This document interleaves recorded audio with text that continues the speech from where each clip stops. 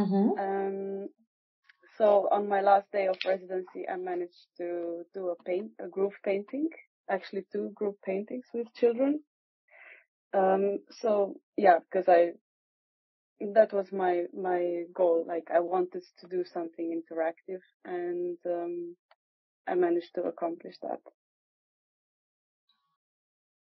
And what was your experience with the children? It was really nice. Children were, I didn't have many children.